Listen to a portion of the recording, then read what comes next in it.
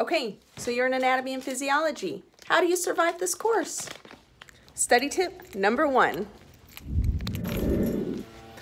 Study every day. Every day.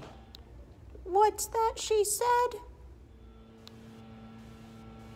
Seriously, every day. If you guys don't look at this material every day, it's gonna just out your heads, okay? So there's a lot of stuff to go over. It's gonna work best if you look at it every day. Ooh, I need to save that recipe that I'm never ever gonna make. All right, oh man, I've been at this for like 3 hours already. I should really get back to studying. Study tip number 2, social media. Oh my word, what a distraction we have these days in college, right? So use your study time as a buy-in to your social media account. Go through your Quizlet card sets 5 times before you get on Instagram, because we know what's gonna happen. You're gonna say, oh, I'm just gonna go check the anatomy gal, and then scroll, scroll, scroll. 2 hours later, are you anywhere closer to knowing that material?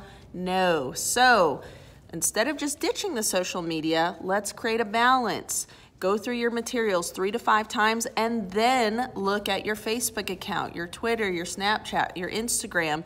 But set a timer on that time that you're on the social media account. So put on your phone, 10 minutes. It's a perfect break to kind of let things settle, get back to it, and that information is more likely to cement in your brain.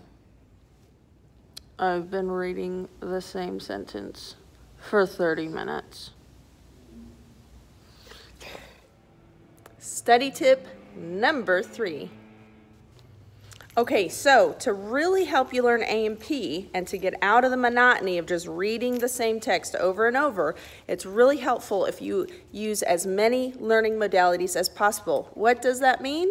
That means reading, listening to lectures, watching videos, getting hands-on. You have to combine all these different ways we learn in order to really get that information into your head.